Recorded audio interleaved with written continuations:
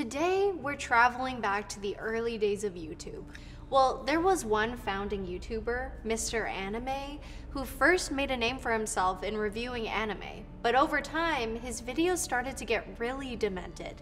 He would film all of these strange skits and was super into violence and gore. But one day, Mr. Anime just popped off. He rubbed out his entire family and planned to do much worse after that. And while it took 3 people to pass away before the guy was arrested, looking back at his videos, the whole thing was pretty much foreshadowed on the internet. On the morning of March 20th, 2012, a 57-year-old Texas woman named Trey Sesler was called to the garage by her son, Trey. Trey was an avid YouTuber, and Rhonda had helped him out in the past with some of his videos and skits, so she walked in thinking that's what he called her for. But much to her surprise, Trey had a rifle and fired 4 rounds at her in point-blank range. After Rhonda was down, I guess Trey felt the need to go after more victims, so he walked into the house and sent a bullet to his brother, Mark. Trey's dad, who was asleep in the bedroom, heard the commotion, and by the time he could come out and figure out what was going on, it was too late. A bullet was already coming his way too. Now, Mark actually survived the first hit, so he was able to crawl to the bathroom where he locked the door and hid. But as much as Mark may have tried to hatch an escape plan, Trey retraced his steps to make sure all of his family members were gone, and when he realized his brother was hiding in the bathroom, he beat down the door and finished him off. And after Trey had knocked down his whole family, he completely wrecked their house, throwing things around and carving a bunch of odd phrases on walls and doors, such as, "I love my family," and "I will never forgive myself. I don't know why I did this." But Trey's rampage wasn't supposed to end there. Trey grabbed more weapons, 100 rounds of ammunition, and headed for Waller High School, his alma mater. Apparently, the dude was hoping to bust into a pep rally and rub out at least 70 kids using his semi-automatic rifle, but somewhere along the way, he decided he wasn't ready. And thankfully, before he could take out anyone else that day, Trey was arrested for slaying his parents and brother. The 3 victims had been found in the early afternoon, and it didn't take long for officials to clock Trey for the crime. By the time the boy was cuffed, officials had already found several weapons on him, so it was clear he was up to no good. As the detectives started talking to Trey, they learned that he was planning to interrupt the pep rally with bullets, in the style of the Columbine executioners. Trey told officials that the main reason he snuffed his family was because he didn't want them to be ashamed of what he was about to do. When this all went down, he was still living in his parents' home in Waller, Texas. He was 22 years old, so he had already graduated high school and did a little bit of community college, but he was definitely in the thick of the "I graduated high school but don't know what I want to do with my life" phase. So Trey was a hardcore YouTuber, and he got in before the whole platform blew up, so he was like one of the OG creators. His YouTube channel was called Lens Cap Productions, and he went by the name Mr. Anime. Over the course of about 5 years, Trey uploaded 323 videos, most of which were clips of him reviewing anime. One of the reasons he was so popular was because he was brutally honest. And while Trey got his claim to fame in the anime world, over time, his straightforward videos started to shift into much more. In between his reviews, Trey would upload short films that he'd convince his mom and brother to be in. But Trey was also a huge fan of firearms, and he started to get really into posting videos of him firing his weapons and setting up makeshift ranges around town to practice his craft. He'd also just fire bullets in random buildings too. And that's when Trey just started to spiral. His videos completely lost their charm, but people continued to watch them. And as much as everyone wanted to look away, Trey's videos were so awkward and tragic that people couldn't help but watch. Around that time, Trey started taking antidepressants, and he was already into booze, so it was just an awful combination. In addition to his violent and demented videos, Trey began dabbling in arson and animal torturing. And he's showing all of the typical signs of being an executioner, which makes me wonder if anyone ever thought to step in.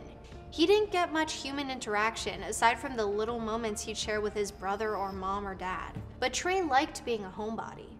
In one of his videos, Trey compared himself to a NEET, which is a derogatory Japanese term that stands for not in education, employment, or training. Basically, it's a label used for people who are out of school and unemployed. And although Trey fit the bill, he said he didn't consider himself a NEET and believed it was all propaganda. But this was a big point of tension within his family. Trey's dad didn't really want anything to do with his son due to his lack of ambition and success. So all of the pressure Trey was getting from his unsupportive father could have been a factor that led him to such a dark place. Over the span of his uploads, you can basically see Trey deteriorate in front of your eyes. And Trey's viewers didn't know what was going on in his life behind the scenes, but there were a few instances where it was clear that Mr. Anime had gone off the deep end. Trey published a video in 2011 where he had a big gash on his face and didn't explain what happened. He said because of legal and insurance purposes, I cannot disclose what the accident was, but I will not be able to appear on camera for a while. That same year, Trey shared in a video that he had been diagnosed with pneumothorax, which is a fancy way of saying his lung was on the verge of collapsing. He told his fans that he was suffering from shortness of breath, back pain, and lack of sleep.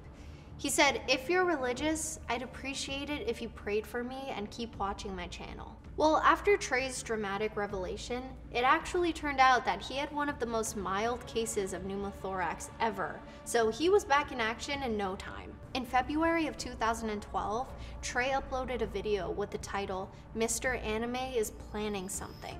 In the video, Trey told his fans that he'd be taking a short break and said he had something big in the works. But of course, he didn't go into detail about what it was. And in classic YouTuber fashion, Trey actually ended up posting 2 more videos before signing off. His final video was uploaded on March 13th, 2012, with the title, "Mr. Anime's New Job."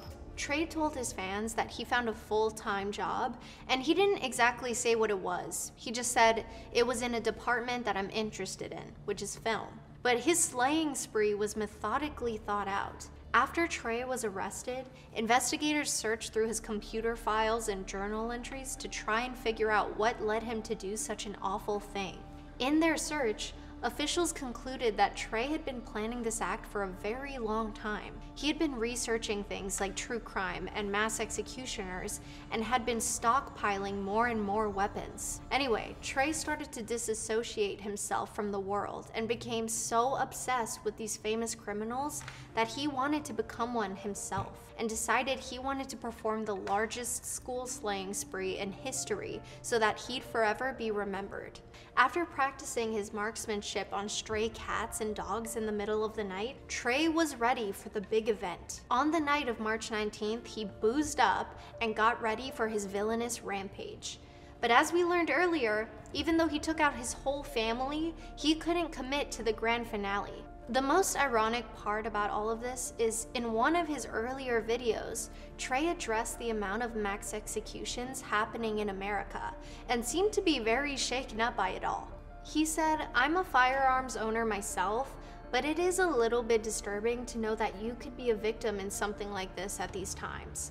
All of the people that were victims think it won't happen to me, but sometimes it does. And sometimes it seems like people completely change their opinion and pop off on their family." Once Trey was in police custody, he was interrogated about the crimes. He admitted to taking out his parents and said the reason he didn't go into the school with his weapon that day was because it was all becoming too real. In August of 2012, Trey pleaded guilty and was sentenced to life in prison. He requested that his parole rights be taken away because he thought he might be a danger to himself or others if he ever got out. In an interview with the press, Trey said he was happy he was in prison because he knew he belonged behind bars for what he did. Since his arrest, there have been some rumors that Trey has actually passed away in prison, but none of them have been confirmed by authorities. See you next time!